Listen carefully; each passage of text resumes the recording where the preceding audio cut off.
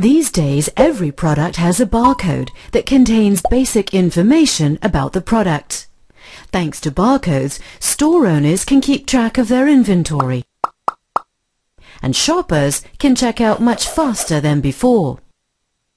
However, despite their many advantages, barcodes must be read one at a time, and the information they contain is fixed. What if those barcodes were replaced by chips that could not only be read more quickly, but could have their information updated as well?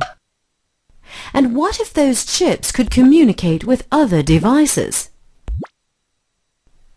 These chips already exist, and the technology they use is called RFID, short for Radio Frequency Identification. While RFID tags contain a small microchip and a transmitter, they can only be activated by an RFID reader, to which the tag returns its signal. That's why RFID is called a passive technology. Imagine that you buy a carton of milk in a supermarket. The carton's RFID tag has stored the price and the milk's expiry date. When you pick up the carton, the shelf can immediately display the carton's expiry date. When you're finished your shopping, a reader near the exit could read the tags of all your products as you pass by and immediately generate a bill for your approval. No more standing in line. Back home, a smart refrigerator equipped with an RFID reader could keep track of the expiry date of all your groceries. And if you also have a smart rubbish bin, the bin and the refrigerator could even make a new shopping list for you. This may sound futuristic, but RFID tags are already used in exactly this way in transport and logistics. RFID tags are already being built into motorway toll pass cards and subway passes. RFID tags facilitate the handling and tracking of luggage and freight. Retailers are also integrating RFID tags and readers into their stores.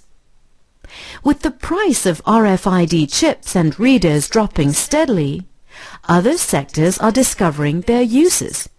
In fact, several European research projects are working together with large companies from other sectors to find clever ways of cutting costs and boosting efficiency with RFIDs. Ironically, one of the oldest uses of this technology is in agriculture, where RFID tags are used to keep track of livestock.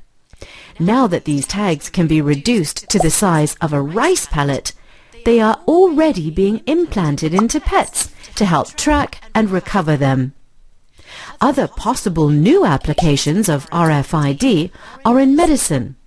For example, an RFID tag built into an armband could contain a unique identifier for a patient. Doctors can read the tag and immediately access the patient's medical history and link it to databases of diseases and medication side effects. This could greatly speed up diagnosis and treatment. RFIDs can be integrated into almost any everyday object, from fridges to bus passes. The fact that these devices can be read, updated and tracked has raised privacy concerns. The European Union is therefore developing a legislation to ensure that the use of RFID never compromises basic human rights and the individual's right to privacy. More and more devices and applications are becoming interconnected, and among them RFID is rapidly becoming a key technology.